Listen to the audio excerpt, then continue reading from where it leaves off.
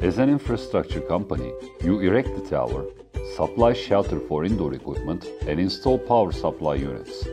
Then the mobile operators install their antennas and radios to use the site to supply communication service to their clients. But wait a minute, you just forgot something. Lightning is the biggest threat for metal structures such as telecommunication towers.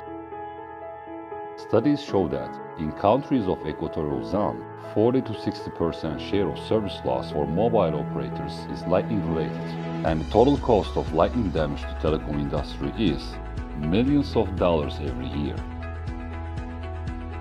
A telecom tower is the primary target for lightning strikes.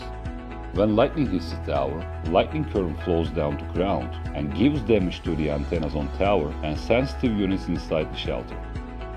Lightning rods simply cannot solve the problem because they also attract lightning on tower, and this creates damage in equipment and long-time service loss in mobile communication.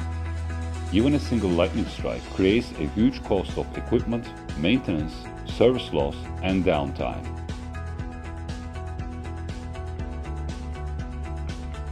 MTO presents EvoDis Lightning Prevention System. EvoDis system dissipates the ground charges on tower and makes the tower invisible to lightning. This process keeps lightning away from the site, and all the equipment on tower and inside shelter remains safe.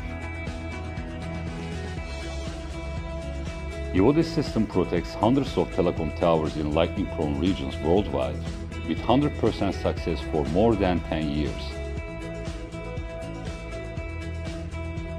You can stop lightning damage on your side and save money and time for you and for your tenants.